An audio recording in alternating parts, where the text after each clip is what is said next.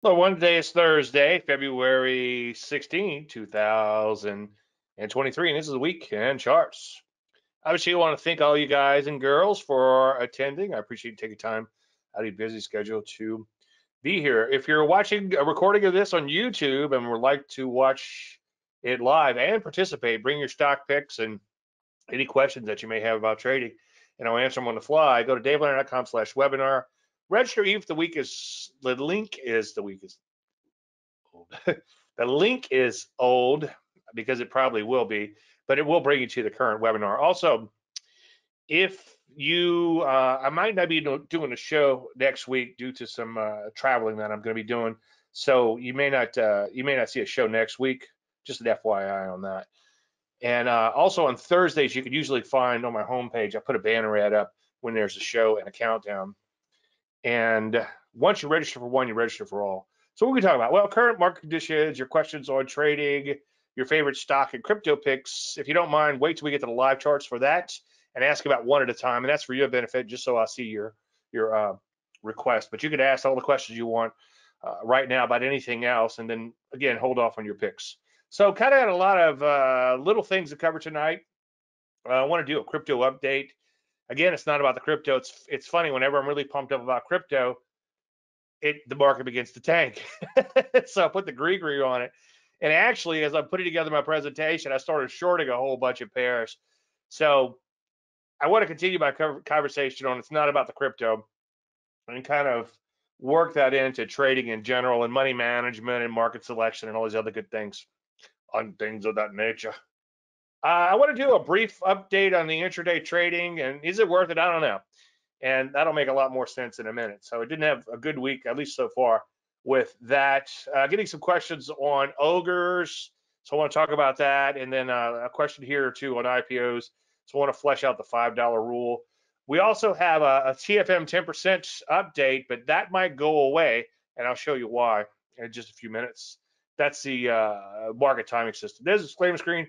As you know, you can lose money trading, or as I often sum it up, all predictions are about the future, and a lot of stuff could happen between now and then. Thanks to Greg Morris for giving me that little quote. All right, so this is my intraday trend trading experiment.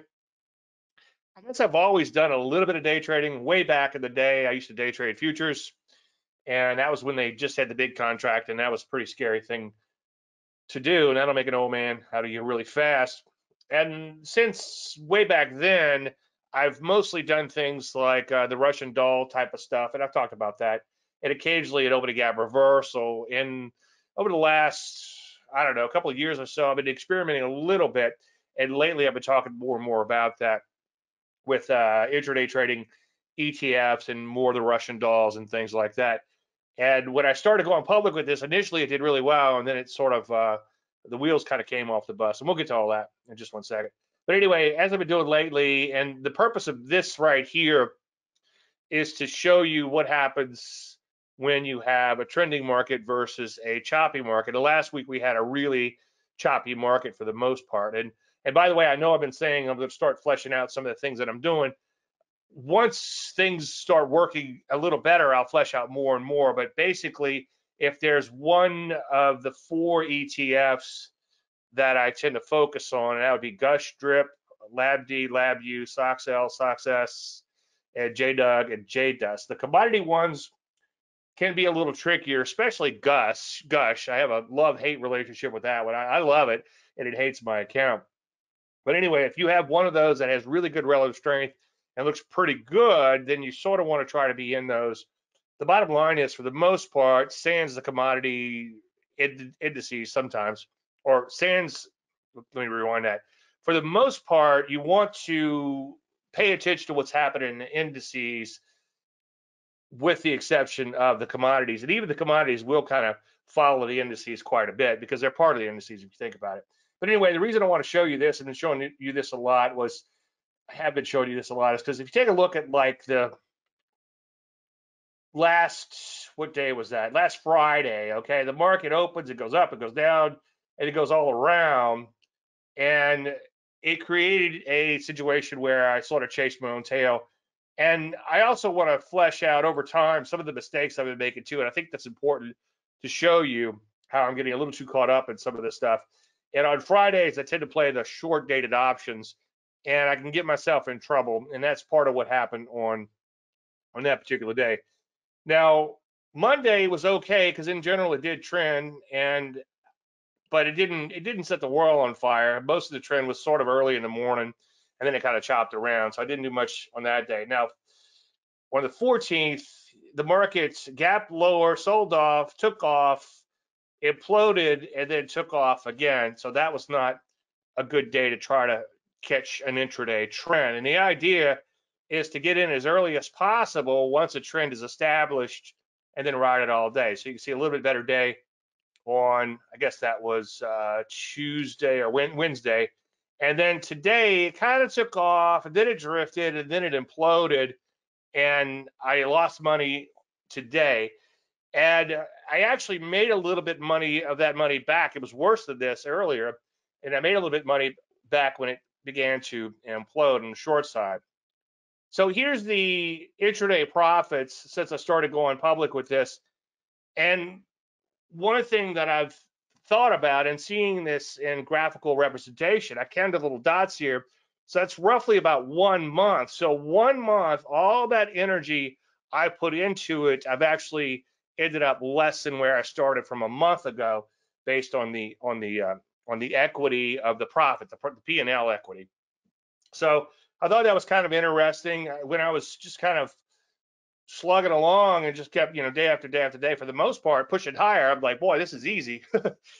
By the way, whenever you say that in trading, you're getting ready to get whacked. I kind of had that feeling this morning in crypto, and today started great in crypto, and then started kind of slowly I wouldn't say come unglued, but didn't end as great. And again, now I'm short some, so we'll see what happens there. Anyway, I've been saying this a lot. A lot of these things are just kind of reiterate. If I let the market come to me, things tend to go well. I have some stress issues I've been dealing with lately as far as my body is concerned. My upper body is really tense. I don't know if it's the hyperactivity that's doing that. Also, the shiz coins have been taking up, I wouldn't say an inordinate amount of time, but a lot of time. And then they're also, like, I'm in here on and off throughout the night, sometimes looking at these things too. So that's kind of adding to it. And as I've been saying quite a bit, when you say yes to something, you're really saying no to something else. And your Tim Ferrisses and your motivational people of the world will tell you that. And I've noticed that a lot. It's like when I'm saying yes to the shiz coins and kind of trading them like a madman, I might be saying no to some other opportunities that are out there. So you got to be really careful. So if I'm doing this intraday trading, I might miss a position setup, and that's where my bread and butter is, in catching those longer term setups. And then there's also a chance to put yourself into a state of regret. You're like, oh, maybe I should scratch this position because it's not moving in my favor. The market's kind of dull. And of course, as soon as you do, the market takes off. If you don't do that, and I've been trying to be more and more hands off like I did today, then of course the market implodes and you regret it, kind of like I did today. So you got to be careful, not chase your own tail. And then a couple of weeks ago, I kind of stepped on the gas a little bit because I got a little too full of myself, and that was a bad mistake. And I've since backed off from that. And then again, as I said earlier, saying yes to something means saying no to something else. So I'm trying to weigh all that stuff and figure it out. And there is a potential, again, to chase your own tail and end up in that kind of a negative spiral with things. As I've been saying, it's been kind of an amazing fractal learning. Fractal, one of you guys brought that up a few weeks ago, which I thought was a great way of putting it. And my writing has, I wouldn't say incredible, but I'm kind of blown away a little bit. I'm a little full of myself when I look at my writing from the prior day, or sometimes at night I'll go through some of the writing that I did early in the morning, and it's putting me through all these psychological cycles. So the psychology is really coming out. And one thing I'm kind of noodling with a little bit is the secret to trading, or one of the secrets to trading, is getting the reps in and getting the trades in and getting used to buying things that are going up and selling things that are going down. And I think that the intraday trading can do that, and maybe some of the hyperactivity with the shiz coins could do that.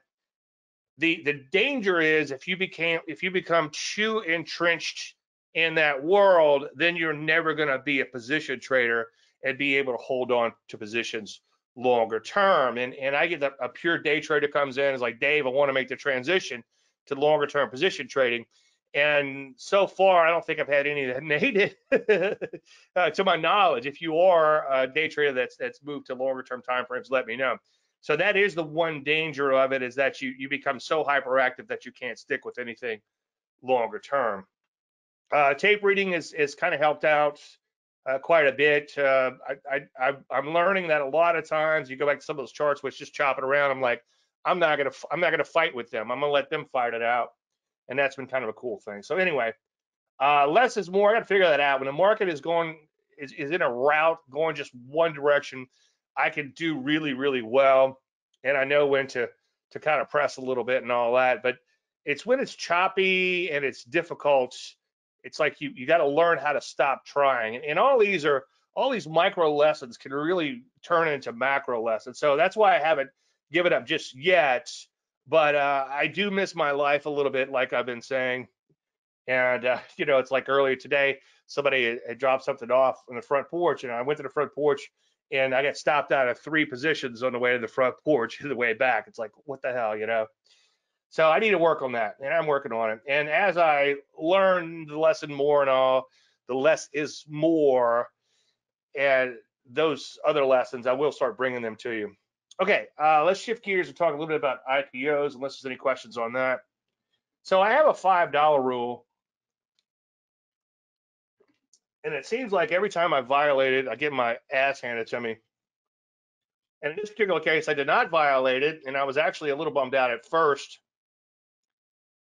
This is LICN, and it almost actually got to $5. So I was on the fence on taking it. I think had this close a little higher, my animation didn't stick. So had this close a little higher, I would have taken it. But when you are trading the buy at B pattern, you want to buy on the 5-day closing high. So that would be this closing high here, unless the high for the week is set on day 1. So here you can see day 1, it made its high, and let's just assume that's Friday, which I don't know if it was. I'm sorry, Monday. I don't know if it was or not, but let's say Monday, Tuesday, Wednesday, Thursday. So the earliest you would get into an IPO would be on Friday, 5 days, the close of the 5th day. By the way, somebody said, Dave, why you always beat the dead horse? Because I guarantee you, I'm going to get 10 questions asking me about an IPO that came out yesterday or the day before, okay? Or the day before the day before. And so I sort of find that if I don't keep repeating myself, I have to answer more and more emails as opposed to just saying, go in and watch the week of charts. I said that for the 15th time. But anyway, so day 1 rule means it also has to close above day 1 high.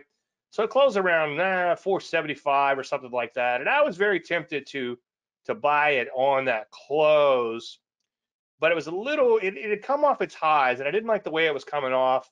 Now, here's the thing: if this was a higher price IPO, I might have taken it even though it's come off its highs a little bit. Maybe I was kind of picking it apart.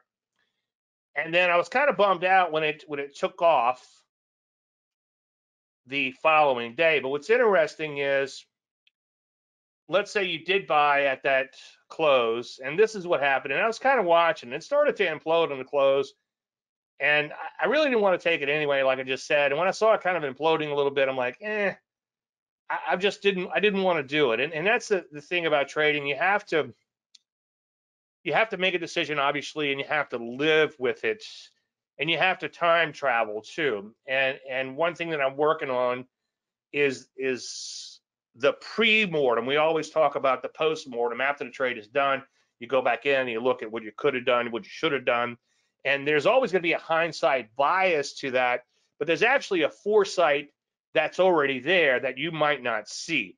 And what I'm trying to say there is, how many times you go back and look at a setup that you took and then you think, what the hell was I thinking? So if you can kind of time travel and say, well, I would just shrug my shoulders if this thing failed miserably, then take the trade, because you know that sooner or later some are going to work out. Now, there's always going to be a hindsight bias. Obviously, you can't do anything about that. But a lot of time you could really look at that chart and say, you know what, this really isn't that great. Somebody was sort of giving me some constructive criticism on the service, and they said that I'm super selective. I'm waiting for that perfect setup.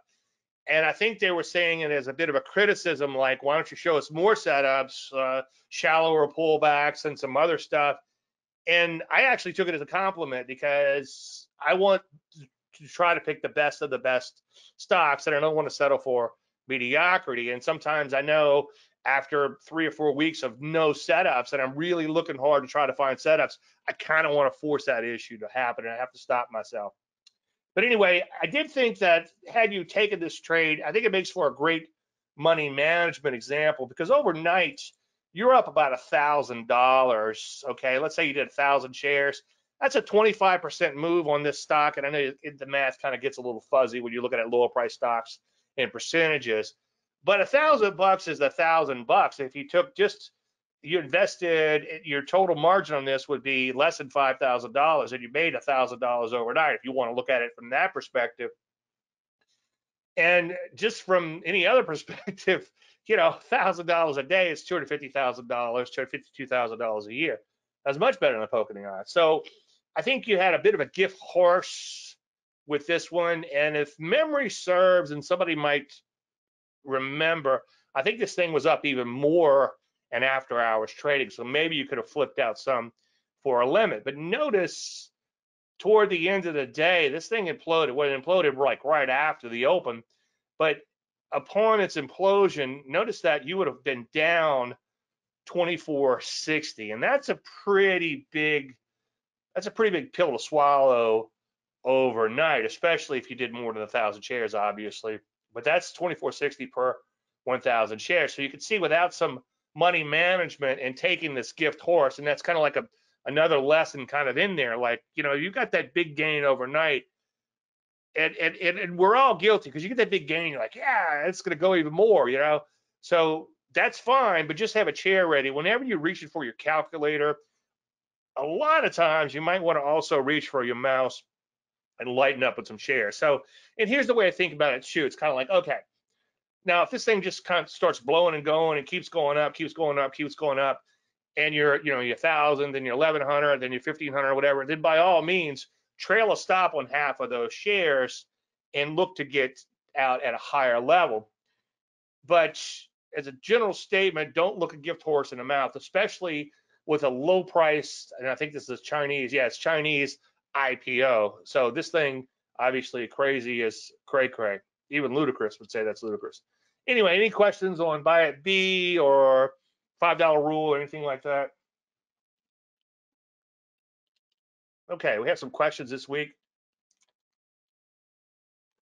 And by the way, one of you guys asked some questions, and I actually covered some of them in the Trading Simplified show, which is on my website homepage. So you might want to check that if you're waiting for the answers. And my apologies for not notifying you of that. Okay, so this was a question about WWW, and I didn't read it all the way through. I just initially assumed that he was trading the recent pullback in this stock, and he actually got in a lot earlier. So we'll talk about that too. And he wanted to know if his trailing stop was too tight. And it's really, all trades eventually end badly. Okay, you either get stopped out, or you hit the IPT and it comes back in. Okay, you lose money on those open profits and you break even, barring overnight gaps, of course. Or you ride the trade for a long time, and in the end, you give up a sizable hunk of it. I was looking at some of the older trades, and I was like, wow, I thought I made like 40, 50,000 on that. And I mean, I'm not bitching, but it was much less, like 10,000 less or more, because we did have that big drawdown in the end, and that's what trend following is all about. And if you got out every time you had a drawdown, provided of course it didn't hit your stop, then you would never make any money longer term. And that's one of the tough parts about trend following. So when I looked at this, I thought he was talking about the recent little pullback that we had, this pullback right here, as you can see. And the first thing that I noticed was a ton of overhead supply. And then we had this gap implosion right here. Okay. Now, when you're looking at the charts, you're reading the mind of the market. You're reading the psychology of the players, and you're trying to figure out what's going on in their head. You read the emotions of the market, but at the same time, you embrace, because you can't control your own. So when I see a big gap down like that and an implosion, the first thing I'm thinking is there's a lot of people that are caught on the wrong side of the market and they're looking to get out. And then all that overhead supply also, there's a lot of people that are still holding a stock from that overhead supply. And one thing that's a little strange is if people are holding the stock, a lot of people or most people don't sell the stock on the way down unless they're forced out for some reason, okay, or unless they're a trader, they get stopped out. It's a different thing. But we're just talking about the masses. They tend to sell on the way up, believe it or not on the way down. They want to get whole and they want to get out and they want to feel like, oh, I'll never do that again. So if they bought this stock at 17 or 18 and it gets back to 17 or 18, they're out. They're going to break even. They're going to forget about it. So you want to think about what's going on in their heads. But anyway, this was pretty nice little persistent trend here. And it was about a 65% run, just eyeballing it. So that's pretty good.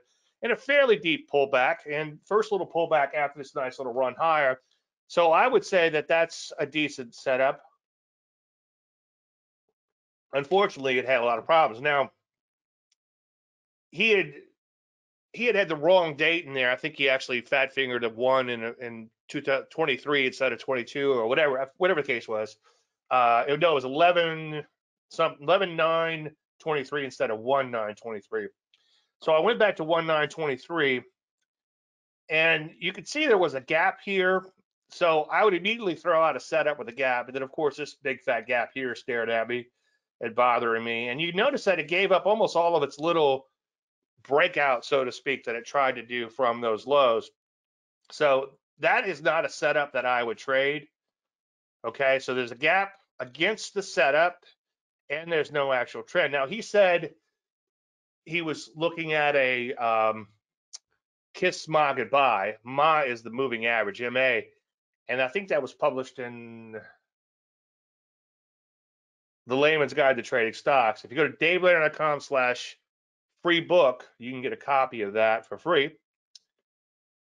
Anyway, so when you look at a longer term chart, and lately I've been using the 30 EMA a lot more than the 20, but they're both good moving averages to use. You can see it almost kissed that moving average.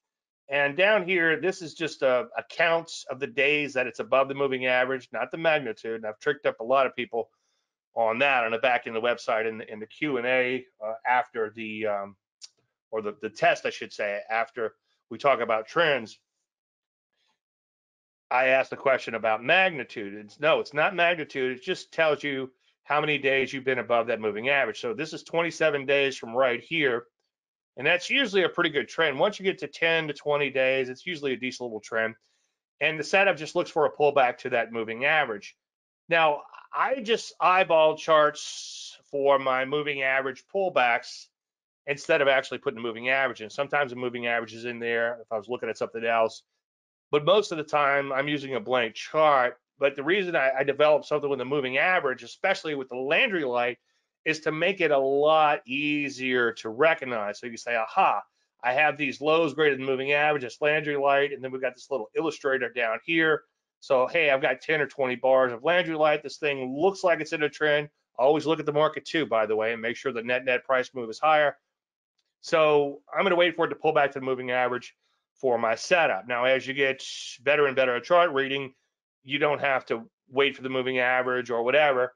But this makes it easy to recognize, and also for those who want to scan for something more specific, a little easier to scan for. So if you put the 20-day moving average in, which I think the original Kiss My Goodbye was based on, 20-day exponential, you can see you had a nice little run higher in here, and then you come down to kiss the moving average. So notice below, the Landry light count goes back to 0 when you hit that moving average, okay?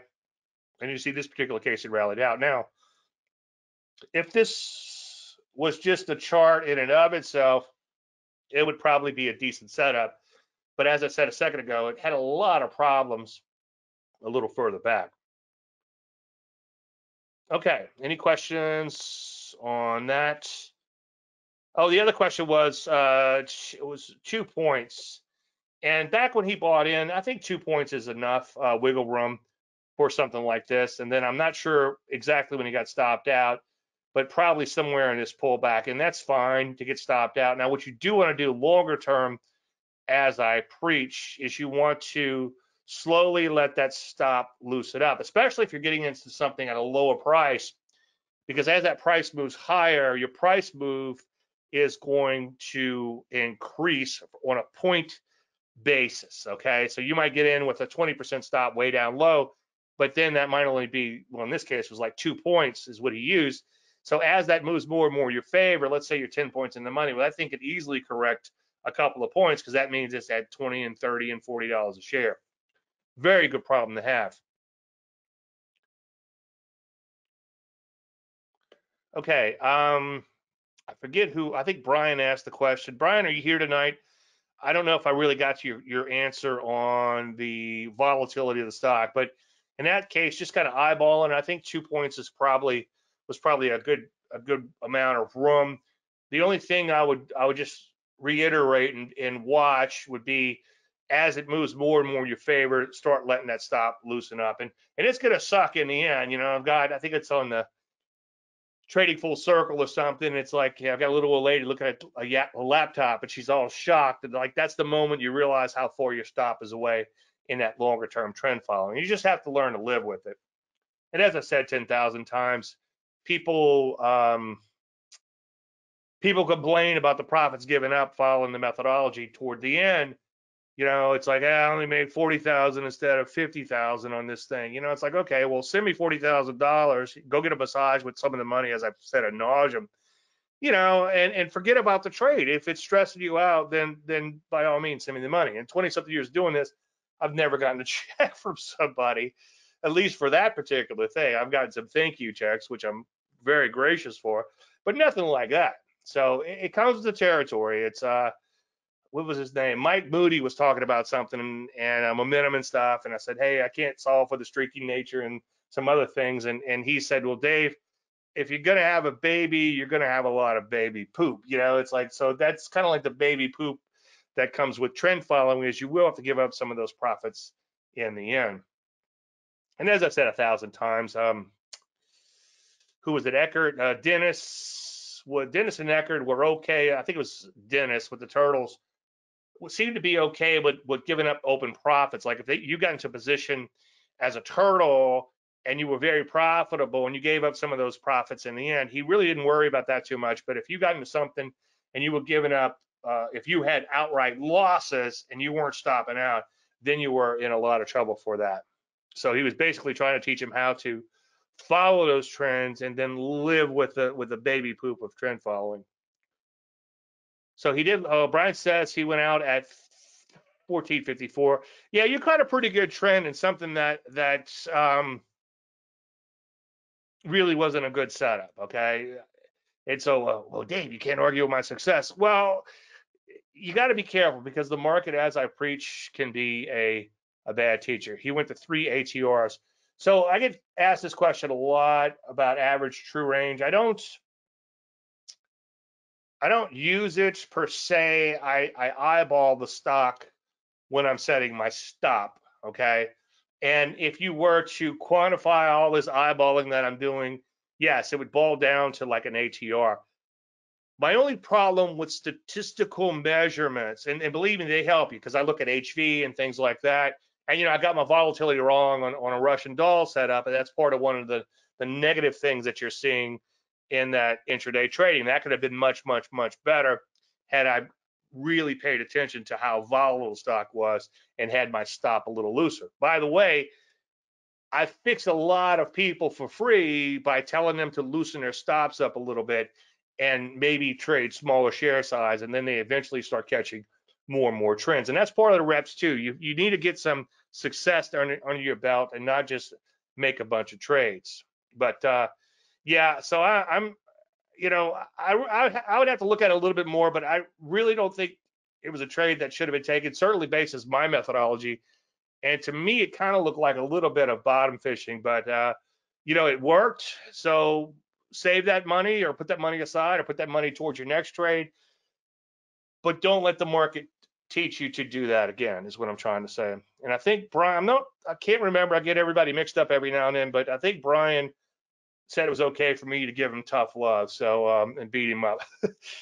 Usually, when somebody starts asking questions in the group, my Facebook group, I'll say, "Are you okay with tough love?" Because they used to tend to kind of nurture quite a bit, and in doing so, I think I prolong the inevitable, where you really have to just kind of, you need that tough love, and you need to be like, "Hey, don't take those mediocre setups anymore. Anything that looks like electrocardiogram." Okay, so ogre hunting. I got asked a question about an ogre, and this was the Facebook post. And my Facebook group is Dave Landry's Trend Traders, but you have to be at least a gold member of DaveLandry.com to participate in the group. I want everybody to have a little skin in the game. I also want everybody to have access to all the courses, and ideally the trading service too. If you're a member of the trading service, you get the gold for free. I want everybody to kind of be on the same page so we can sort of go out and help each other with the methodology. And it's okay for some of you guys, obviously, to do what you want to do whatever you want to do. And I can learn a little bit about other methodologies too from the group, and everybody else can. But for the most part, we all want to have a bit of this trend following focus with the short to intermediate term trading, and hopefully much, much longer. But anyway, the question was on a stock that's an ogre. In my reply, I showed that it was a bit of electrocardiogram. And this is what you want your opening gap reversals to look like. You want a nice uptrend, ideally a persistent uptrend like I drew here just by accident.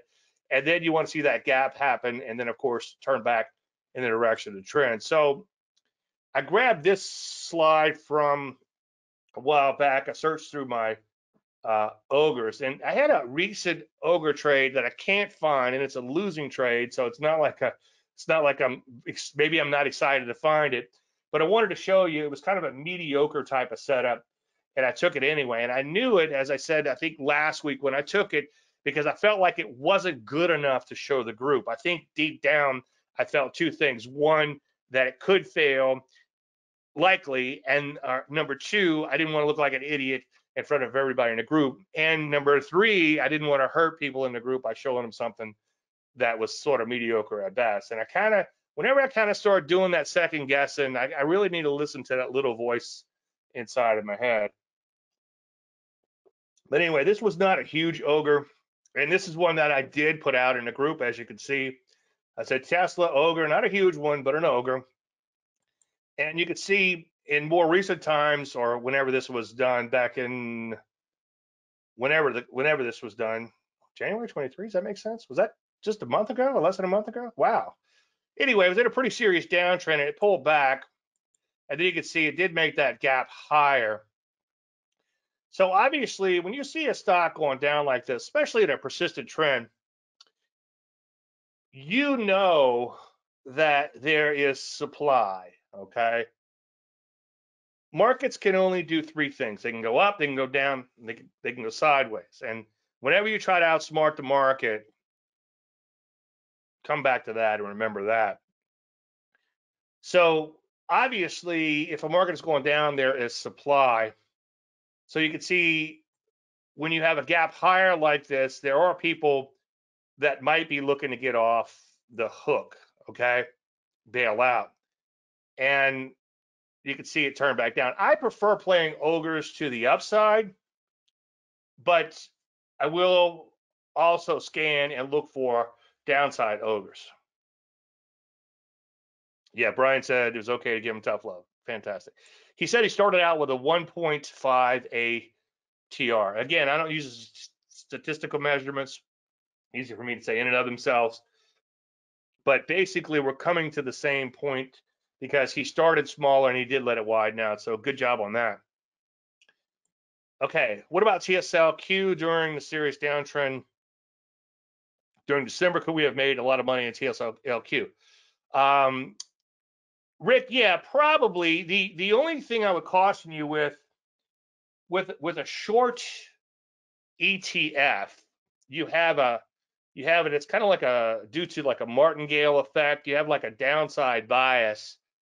Let's say that you got a short index ETF, might be easier to explain, and the market goes down a whole bunch. Okay, well they have to come in and short that market again at lower levels, and they keep doing that and keep doing that and keep doing that.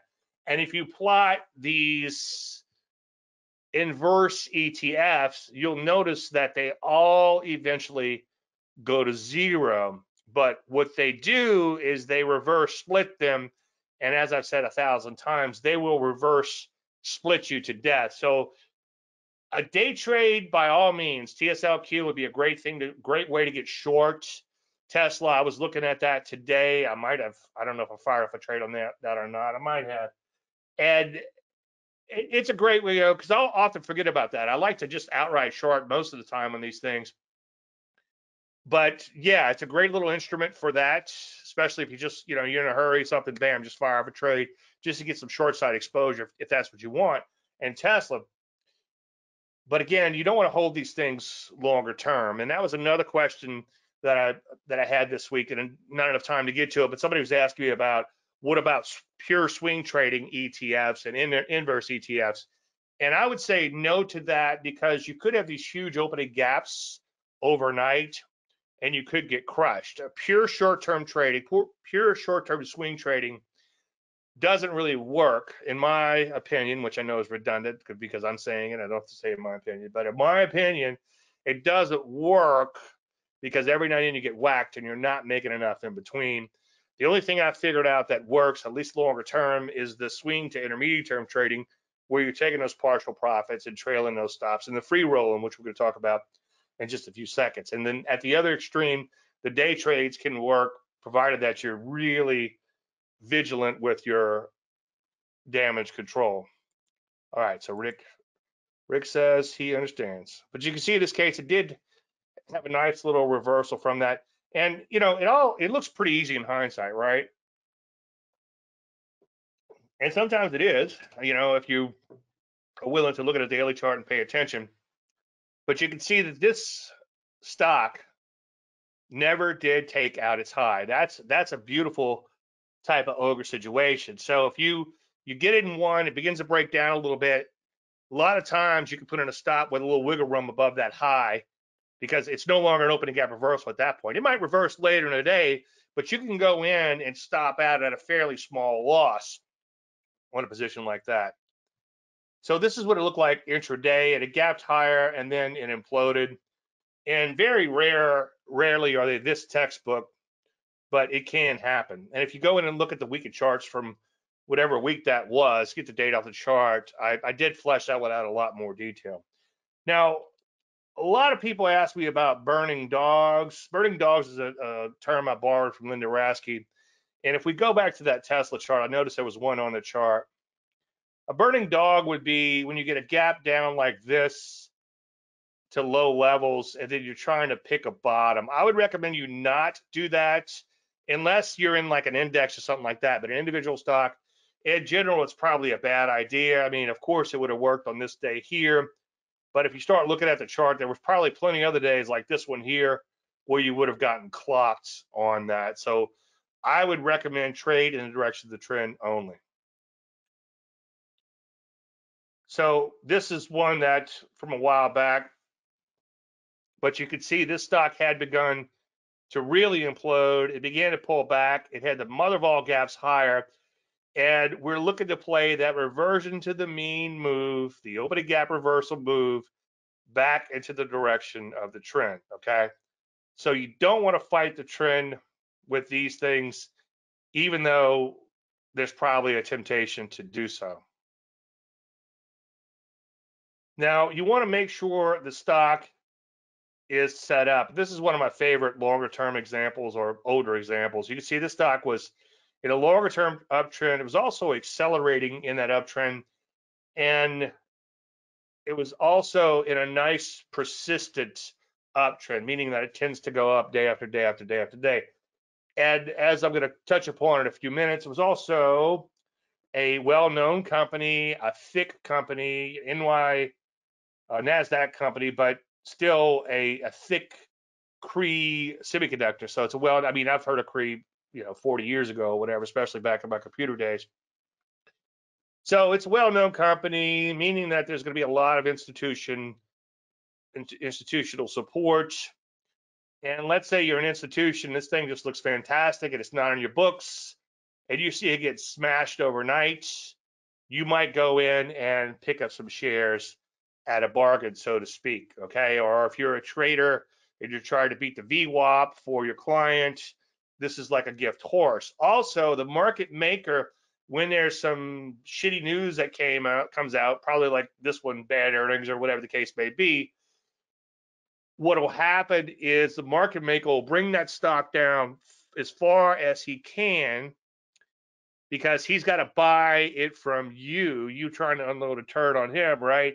And he's got to bring it down so low that he can bring the stock up, so to speak, later in the day, or he knows that stock is going to bounce and he can flip it out later. So if you're playing these opening gap reversals properly, and they don't have it happen every day, by the way, you have to wait and wait and wait and wait. And that one that I lost money on was because I wasn't waiting. I got a little impatient, and I knew going in I was doing the wrong thing. And that's another thing I've been thinking about a lot. It's like sometimes you have a little voice in your head, that little bit of doubt, and you have to learn to listen to that.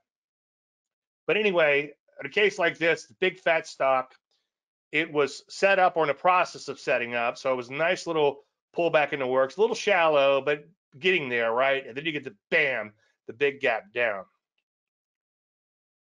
And of course, the big blue arrow was pointing higher. There's your gap down.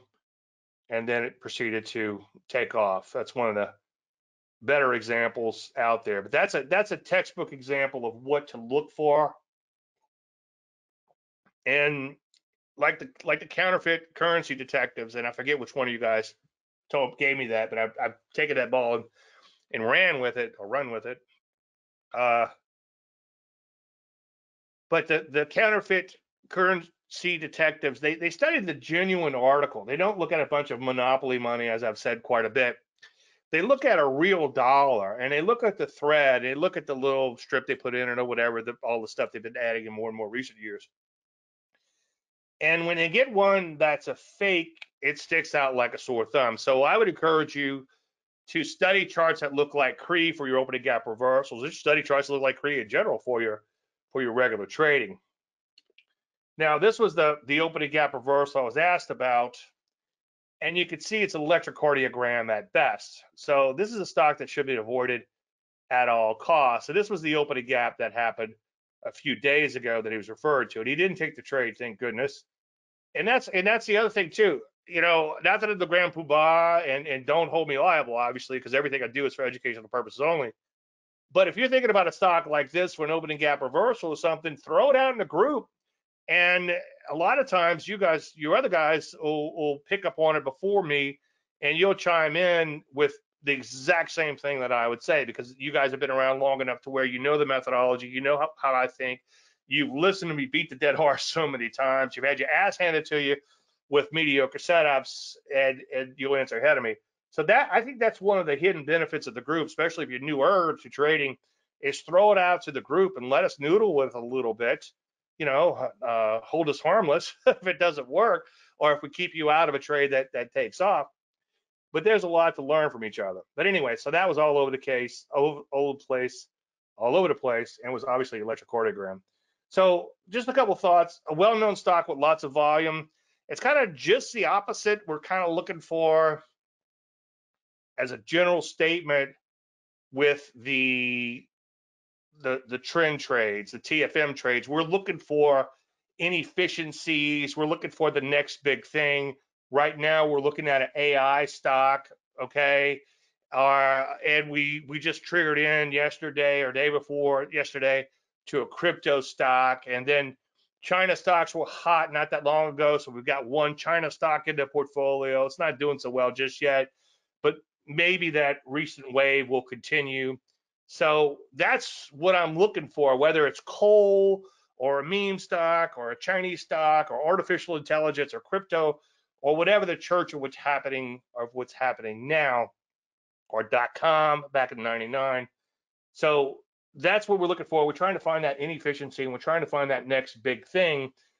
But we're not doing the research like, ooh, AI is going to be the next big thing, or crypto is going to be the next big thing.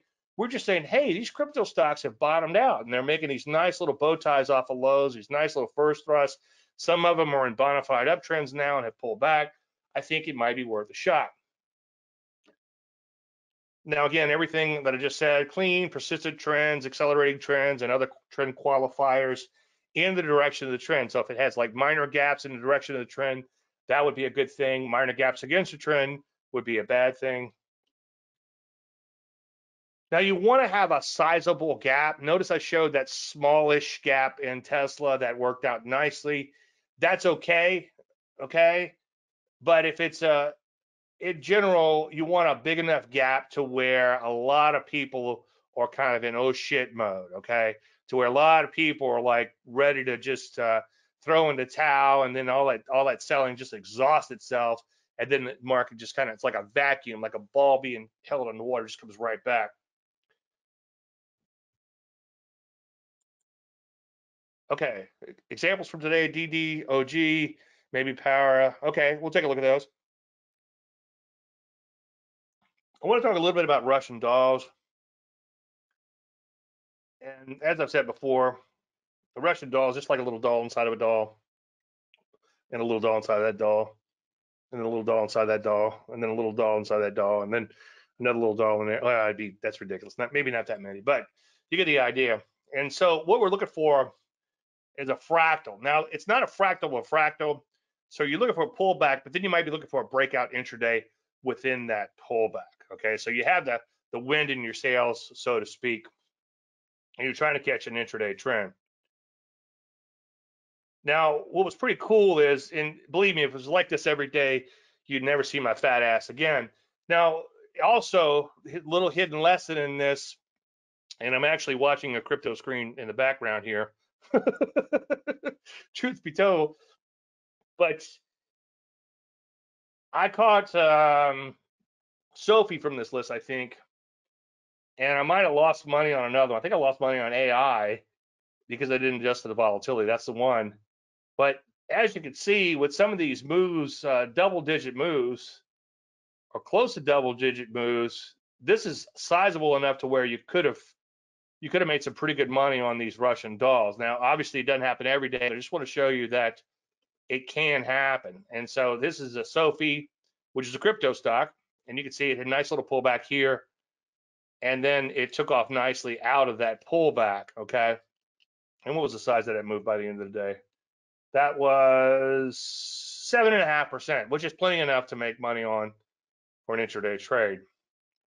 So you can see here's the actual trades that I took on that. I got in at 696, and I was looking for I think 30 cents, and it was a little shy of that, but I went ahead and took it. So I just put 1,000 shares on. I mean, this is kind of S&G stuff. Flipped out some here, and then on the close, it just happened to be the same exact price. And I don't have it drawn in, but obviously my stop goes to break even when I hit that IPT, and I actually trail it intraday too. So if I was looking for 30 cents, I would put an automated 30 cents trailing stop in. I would put a limit order for 30 cents above my entry. And when it started getting really close, again, I went ahead and bailed out. Didn't want to split hairs. And anyway, let that stop just do its thing all day long. So this one hit fairly quickly. So I left it alone and let it do its thing. That was my ultimate goal originally when I started messing around with a lot of this intraday stuff, was put the trades on and let them work. And a couple of years back, if you go in and watch some of the presentations when I talked about intraday trading, I literally would put on the trades, put in my orders, and I'd go for a bike ride. And I haven't really done that lately, and part of that is because I've got so much going on. I'm doing 2 shows every week, and there's a lot to do, 2 shows every week, and then there's the catch up in between. Believe it or not, I do prepare for these shows. Anyway, I ended up exiting near the close on that one, and it didn't set the world on fire, but $270, better than the poke in the eye. And I have been a little gun shy lately with these intraday trades, obviously. Now, again, as I've been preaching, the secret sauce, because nobody can predict the future, is to get that small profit out, okay, that swing trade profit, exit half of your shares, okay, and then look to stick around longer term should the market move in your favor. Now, a quick, so keep that in mind when we get to crypto. That slide's a little out of order, but that'll make sense in just 1 second. Just a brief TFM 10% system update. The buy signal for this means you have to be above the buy line, and the buy line, which is called Landry percent of close in ACP, is just 10% off the 50-week closing high. So this was the 50-week closing high for a long, long time, right? And then after we got past 50 weeks, this was a 50-week closing high, and then this one here. So you can see the buy line caught up to the market, and we've got 2 bars. These are weekly bars above the 50 simple moving average, 50-week simple moving average. So tomorrow we could have a buy signal in this. And then as I was going live today, I was thinking, well, I need to tell you guys that even though it's this mechanical system, I'm going to be a little leery on taking it because it looks a little weak. The market looks a little weak. I'd much rather buy on strength. And then as I notice, it looks like we're right at that buy line. So any additional weakness would put us back below the buy line, and it would not be a buy. So pay careful attention tomorrow to this, because that signal that's building might not happen. All right, let's hop into the crypto. And as I've been saying quite a bit, it's not about the shiz coins. This was one from yesterday, and my trigger was right here.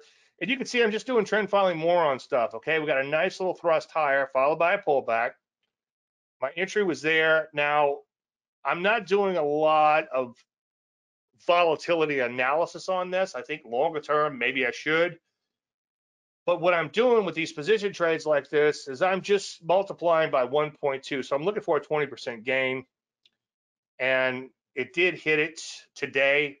So now I have a free roll. So I exit half of my shares. Same exact thing I do with stocks. Okay. So now I'm free rolling. So if this thing goes nuts over the next few days, a few weeks, a few months, I have a free position, so to speak. And that's the secret sauce to trading stocks, to trading commodities, to trading whatever you want to trade, is getting in for a limited potential loss, taking some profits just in case that's all you get, and that helps keep you in the game if you scratch out on the remainder. And the real money is in that longer term second loaf. So you can see there's a trade down there. I'm just doing like nickel and dime stuff with this. I wouldn't invest a fortune into crypto.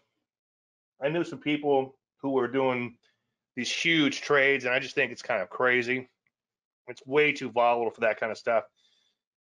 And it's funny with crypto, it's kind of like, I was thinking like it was 2 years ago when everyone was really, really hot. It's like, man, I was just printing money, and all of a sudden that became real money. Once it becomes real money, it becomes a little harder to trade. Much easier to parlay a small account than parlay a bigger account, because you really start thinking like, holy crap, I could have bought a boat with what I just lost, you know. Anyway, here's another example. This is RNDR. I think I'm still in this one. Let me just shift over here for a second. Yeah, I'm still in this one, and I have a stop in place. But you can see it triggered in, same sort of action here. Now, this one I bought on leverage in a futures account. By the way, the best broker that I've found for crypto is KuCoin, and as of today, I am an affiliate. That does not mean I'm recommending them that you can't lose money with them, but if you need to get access to a lot of pairs, use KuCoin, and I'll put my affiliate link in the comments below. It's going to cost you nothing. In fact, you might even get a bonus for using the link, and I would appreciate that. You know, just tread lightly with any brokerage, because it seems like most of them have gone out of business. But according to KuCoin, 1 out of every 4 accounts is with them. So they have something going on. They've been around for a few years, but buyer beware.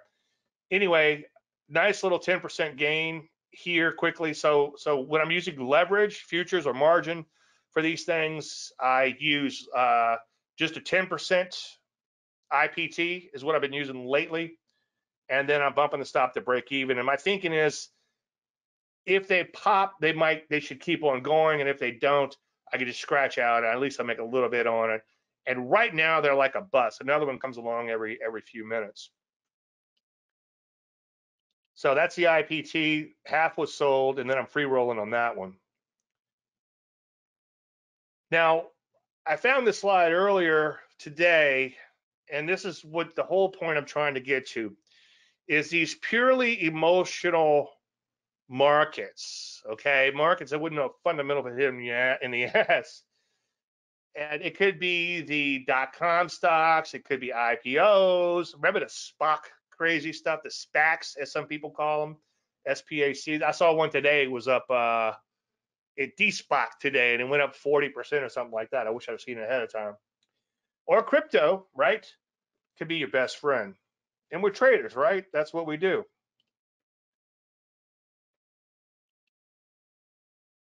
So as I've been saying quite a bit, I know some people I respect, and they've been poo-pooing Bitcoin and crypto forever. And yeah, it might all be a farce, but who cares? Okay, if you're that adamant against it, then short it. I'm short I'm short 5 of them right now. I might shut them down before we go to bed because the short side is a little more tricky to trade, obviously. But I'm not afraid to go short or long. And my thinking, at least back when I made this slide, this might be a year or so old, or back it was the last time they ran. Probably gonna put the gree on them and put the brakes on them, probably stop them in their tracks. But if you miss this as a trader, what else are you missing? And I'm not trying to sell you on them. Okay, they might all be crap. You might lose all your money, right? So tread lightly. But boy, it's a great way to get the reps in, and it's a great way to make a little money in the process. Now, you'll probably right eventually. Okay, a lot of this stuff blows up eventually, right? These AI stocks that are hot right now. I already saw memes today making fun of AI stocks. They had other stocks that were like with the death walking by them, right? And then that was the next door that death's going to is the AI stocks. Well, I don't know. You know, if it's a fad, and whether it becomes real or not, who cares? We only care about making money, and the only way to make money is to capture a trend. What drives that trend does not matter. Emotions drive the trend, by the way. A lot of great fools in crypto right now because it's an emotional market. I had one, I forget the percentage change. It might have been 65%, but with leverage, when I woke up this morning, I was up 400% in one. I've since stopped out, which is a bit of a bummer. But that's the type of moves that are possible. And then you know what? It's going to end badly.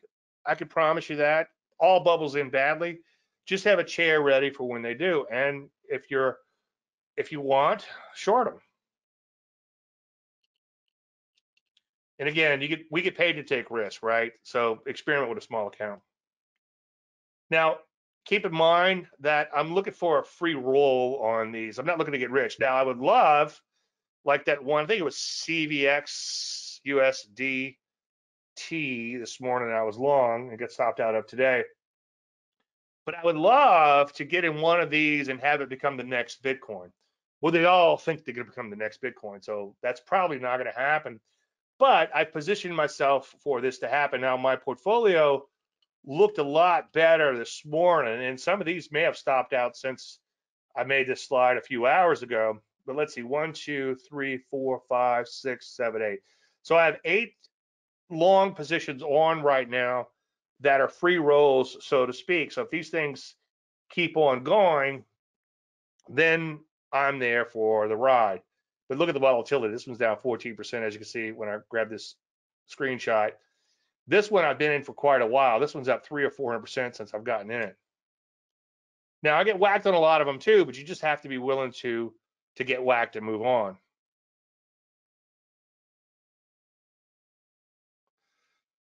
you have a 3-week spike up 50 weeks ago that may bump up the buy line also.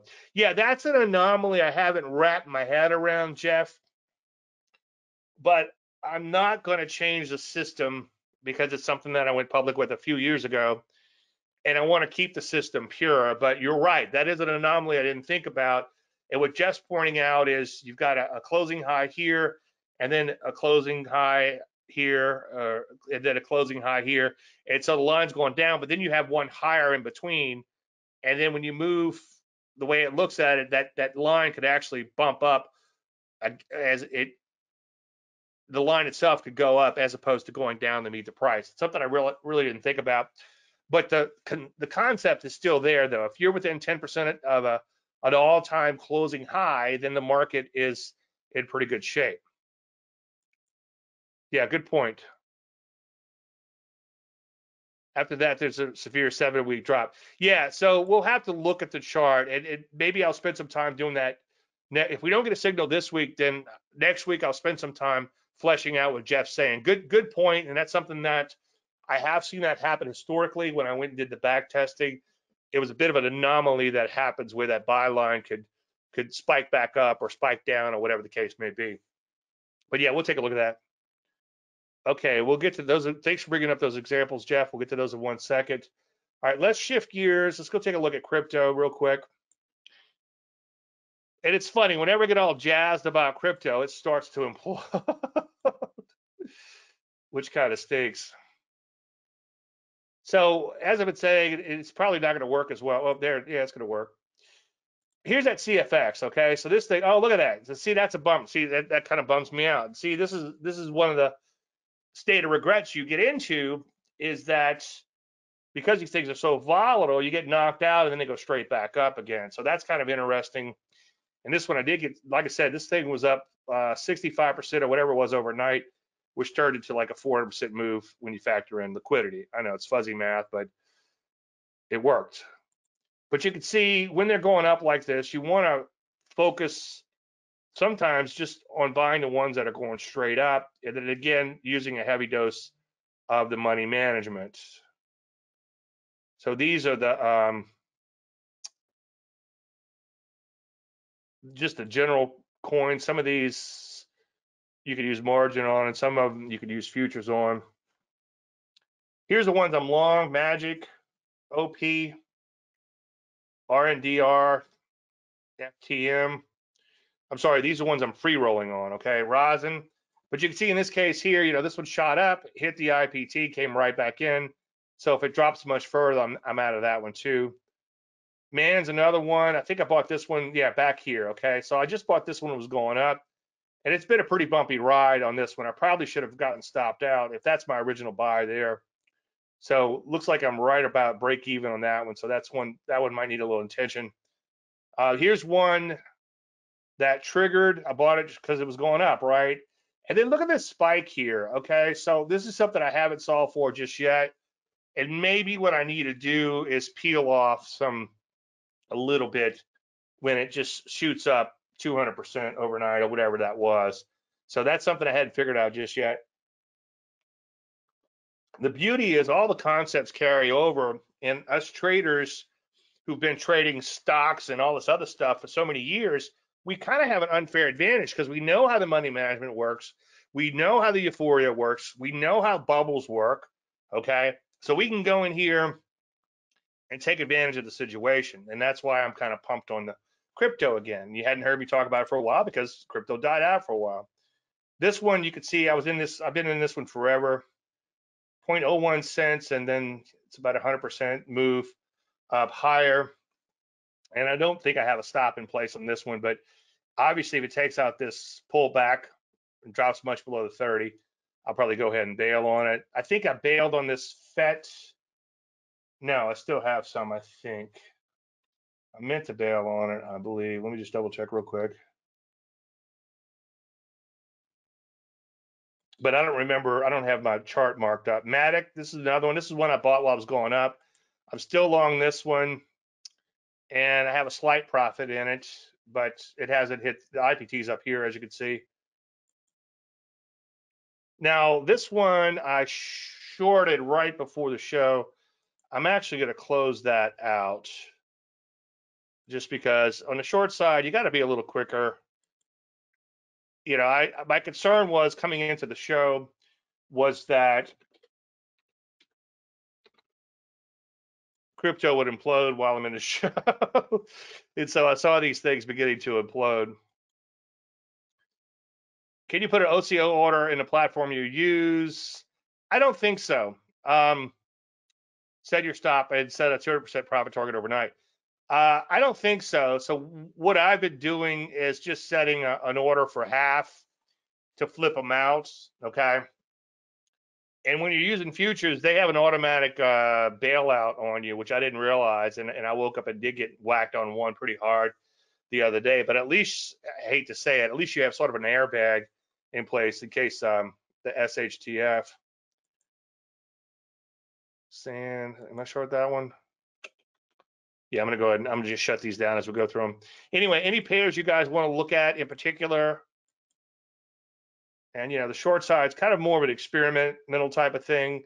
You know, ideally, what you want to be doing, if you're real familiar with the methodology, is you want to be trading them like the core methodology. You've got a nice thrust higher, you got a nice pullback. The newer pairs sometimes have a lot of euphoria, like IPOs. So that's probably where you want to be, not focused exclusively, but if you see something like this, it looks pretty good.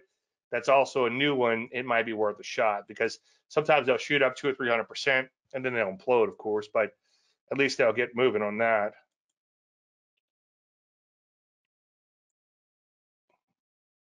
Okay, any individual ones you guys want to talk about? I'm going to shut this one down for a $2 loss. Mana, what's that one doing? Okay, let's go ahead and jump into stocks. As you can see, this crypto thing could be a rabbit hole too if you're not careful. You could end up spending a lot of time messing around with it.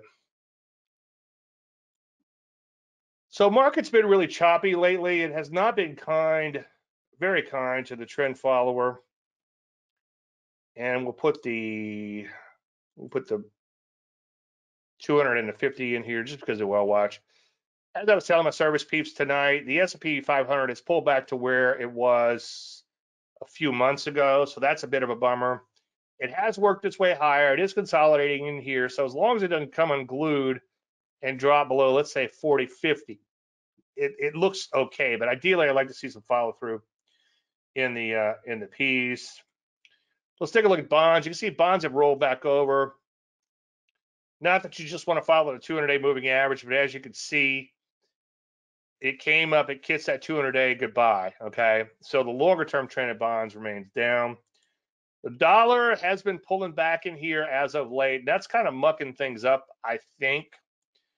But the dollar still looks like a top, and the dollar still looks like it's in a lot of trouble. NASDAQ got whacked a little today. It looks a little better than the P's. It's had a pretty good run in here, a little bit of a pullback, tried to rally out. They don't make it easy on you, you know. Like Linda, I got the adages from Linda Rasky, but she said she got them off the floor. But you know, it's going to do the obvious thing. It's going to rally out this pullback. What it's going to do first, it's going to give you just enough rally to make you feel good. It's going to sell off hard to make you think it's a failed pullback, and then it's going to take off. Let's see if that's what happens. That'll be fun to watch. I know you want to party with me. Bitcoin was on fire this morning, and then it came back in. I don't know why I didn't show you Bitcoin on the cash chart. Does anybody know what the discount on this GBTC is? If they truly own the Bitcoin, then this is the bargain of the century at a 40% discount. That's a big if, though. The discount was about 40%. So it's an instant 40% gain. It's too bad it doesn't work like that. Gold has failed, as you can see. It looks like it's failed. You got a big gap down. Gold doesn't look so hot anymore. Gold was looking pretty good for a while. I'm kind of glad, you know, I kept saying gold looks good, but we don't have any gold stocks setting up or any worth trading. And I'm kind of glad that gold imploded before triggering us into any of those stocks. Energies have lost a lot of steam. They're stalling below these multiple tops in here. A few big updates would make all the difference in the world, but obviously that has to happen. Metals and mining still look pretty good, though. So far, just kind of pulling back, maybe pulling back to kiss the 50 simple moving average. goodbye. I know all you guys think I keep looking at the same sectors over and over. I'm looking at all the sectors, but the only ones that are interesting or ones I think you should be watching at this time, I tend to show over and over again. Drugs are on the cusp of breaking down. As I told my service peeps tonight, if they do break down below this range and then take out the top of the range, that would be very bullish. But for now, they're starting to look a little bearish in here. Looks like they could be rolling over. Biotech is kind of wide and loose. It has worked its way higher, but now it's losing a little steam in here. So in general, yeah, choppy uptrend, but losing steam. So a little concerned about that. M&C stocks have been doing pretty good, as you can see. So that's encouraging. A little wide and loose, but working their way higher, as you can see. Leisure stocks have been doing pretty good. I know I don't talk about leisure much, but you can see leisure stocks have decent rally, a little overhead supply to overcome. And let's just take a look at the semiconductor. Semis are one of my favorite areas to watch. You can see so far a nice uptrend remains intact. Today was a little bit of a spanking there, but so far it's kind of making a little flag in here. So far so good in the semiconductors. Okay, Jeff is saying DDOG. Is that Datadog? DDOG. Okay, maybe Para already at a pullback. Yeah, so I guess if you're, well, this is you're talking about for an opening gap reversal. But yeah, this wouldn't be a fantastic setup because it's kind of choppy and all over the place, okay? But I hear you, because it's got a lot of volume. I suppose if you're an aggressive day trader, you can go in and play a little pop, just in and out of this one. And what's the other one? Para. Yeah, but see, that's not within a setup. But yeah, I hear what you're saying. So good point there. Nice little opening gap reversal. But ideally, you want to see this bar like down here somewhere within that pullback. Okay. Yeah, and Jeff's point all stuff. Yeah, Jeff knows. He's pointing all. He's just giving me some examples of some stocks to show. All right, individual stock questions, favorite stock picks. I know we talk about stocks all day on Facebook. We don't get as many in the live shows, but anything you guys want me to cover? I'll close out some shiz coins while you guys are doing that. Start again tomorrow on some of these. Keep my free rolls. All right, on stocks, going once, got a quiet bunch tonight, going twice. Well, oh, here we go. Gold didn't fail since higher than everything since 2021, but the dollar's retraced, so we get choppy market and lower commodities. I know, boring as hell at parties. Well, you and I could party together, Craig. No, Craig, you're pretty interesting. I know I'm boring as hell at parties. UUP will go to 2850 200-day moving average. Yeah, UUP is as I said earlier, and you kind of put me on that a little bit, put me on that dog, so to speak. But yeah, I always watch the dollar, as you probably know, but the dollar is kind of mucking things up quite a bit. All right, I want to thank all you guys for attending. I appreciate you attending the show. Obviously, taking time out of your busy schedule. Probably no show next week due to my schedule. Just stay tuned on Facebook. I'll make an announcement there more than likely. If we don't talk between now and then, everybody have a great weekend. And then you guys that are here live tonight, I'll see you tomorrow on Facebook. Thank you so much.